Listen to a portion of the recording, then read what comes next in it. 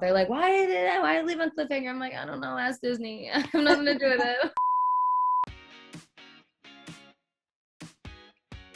Every character is different. I mean, if I could pick like a favorite project, I would probably choose Lex and Katie. That was my first time. It was a show where it was like my show and I was the lead, and I had to learn how to be the leader of a group, and we worked on that for like 3 years. So, that was a really big family for me, and like we still keep in touch, we still talk. Like I haven't let it go yet. I want to do like a movie or something, so I'm hoping that's gonna happen, and then I'll finally let her go. Yeah. No, But yeah, I'll probably say Alexa and Katie was my favorite.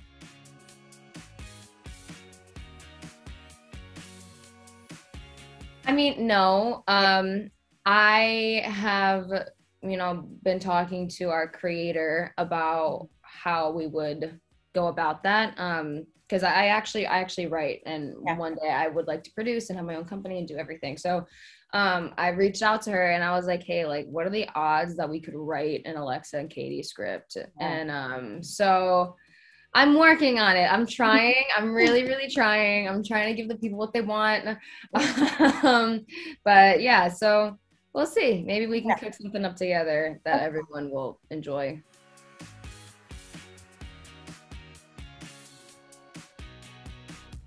I mean, I'm fine with how it ended. But I definitely, I wasn't ready to fully let it go. Like it was just such an emotional day on set, our last day.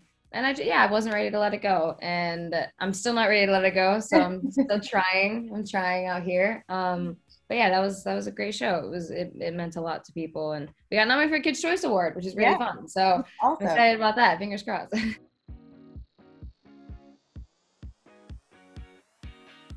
I miss, we had such a great writing team on Alexa and Katie. We were a funny show. I got to have a lot of fun on set and off set. And then we also had like these very grounded and emotional moments. And we told a great story about friendship and family. And I feel like when I was on set, I've been with these people for so long, and we had been a family for so long, that I didn't have to like act like a different person. Like, when you go to work and you're like, you talk to this one a certain way, you talk to another person a certain way. My boyfriend is actually just telling me, we had a rap party, and he was like, I saw you change personality so many different times depending on who you were talking to. And I was like, yeah, like, and that's just how it is in the business. And on Alexa and Katie, I didn't have to do that. I could just be like goofy, normal Paris, which I loved. And I loved everyone else on that cast too. I mean, I think I miss everyone really.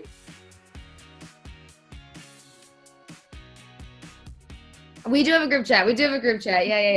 Yeah. I haven't brought it up to them because I'm trying to I'm going to see if I can make this work. And if I can't, then I don't want to get anyone's hopes up. So.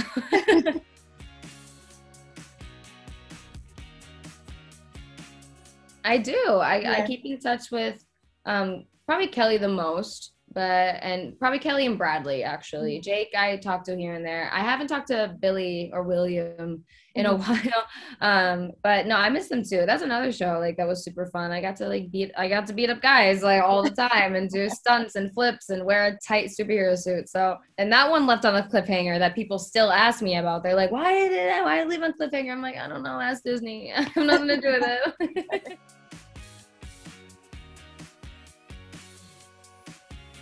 No, I haven't heard anything from that show.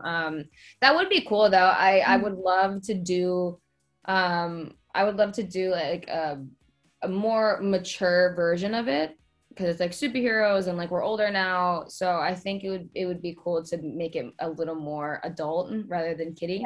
Not in the sense of like making it raunchy and like sexy, like not like that, just making us more mature, like not like we're kids. So that would be cool. I was in New York like a year or two ago, and I had a bunch of luggage with me. And so I was running through the subways with my luggage, and I was going through the thing that like you swipe your card and like goes ding and you go through. So I was going through it, and I was pushing my luggage with me, and it got stuck. And I was literally trapped in between the metal bars and my luggage in this thing. in like the middle of a rush hour in New York City. And I was like, no. I am not this person right now. I am not this person right now. Like, I can't believe I'm doing this. This is so embarrassing. Definitely got a lot of glares and weird faces. So I basically had to like jump over the thing and like pull my luggage out from the other side. It was awful, horrendous. I don't know why I just thought of that, probably because I'm in New York, but that's the most embarrassing thing I can think of right now. All right, guys, The Crew is now streaming on Netflix, so go check it out.